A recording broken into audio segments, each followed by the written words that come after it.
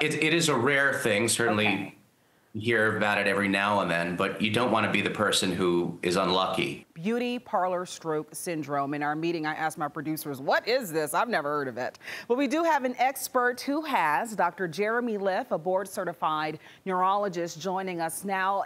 Dr. Liff, from what I understand, this is all about the way your neck is positioned at the shampoo bowl. Yeah, those pictures are making me a little anxious that you were just showing because, the issue is, so sometimes you'll hear a story of someone who goes to the beauty parlor and either right after they leave or even during, they'll have some sort of neurological issue where they either have a mini stroke or a stroke. The issue is that you have very important arteries that are running in your neck. Some are in the front and some are in the back. The ones in the back are encased in bone. And if you have some disease of the bone or you torque your neck too much, you can disrupt the blood flow that's going to your brain and cause a stroke. And that's essentially what beauty parlor stroke syndrome is. So if you don't get to the point of a stroke, what are some other warning signs and symptoms that you should consider a different position?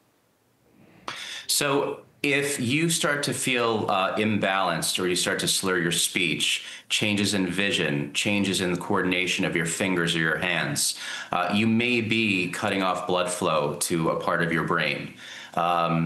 You should definitely reposition at that point. But my recommendation is that you don't even get into that position, which essentially is that hyperextension of the neck, which happens when you have the head going all the way back into the basin and then being pulled on by the person that's washing your hair.